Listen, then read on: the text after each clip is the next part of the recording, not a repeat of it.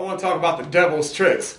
You know, the Word of God says in the Revelation that Satan, Lucifer, old Slewfoot, you know, his whole ambition is to deceive the whole world. And that's his most lethal weapon, is deception.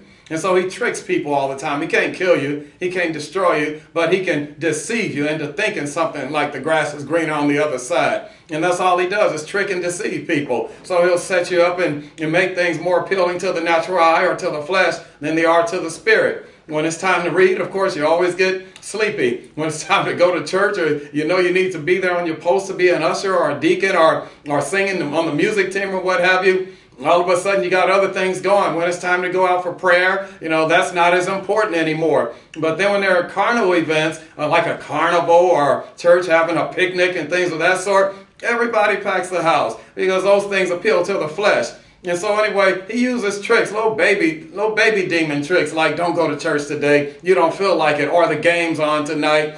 Don't, you know, you can watch the NBA finals. You don't have to go out there tonight. And you know you need to be there because every time you go, God blesses you. You know, the presence of the Lord is in the house and he always makes an impartation on you in your life.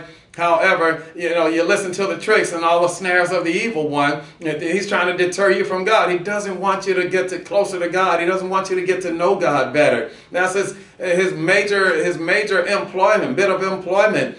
The one thing he hated most was Adam and Eve walking in the garden in the cool of the day with God. He hated that. He said, I have to break up that fellowship. I have to break up that koinonia, that union that they have with God. So he wants to get you focused on all the do's and don'ts and all your works and everything, and never a relationship with God. And so those are tricks also. He'll trick you into doing a lot of things, into not wanting to serve by giving your monetary gain toward the work of, the work of God or the cause of Christ.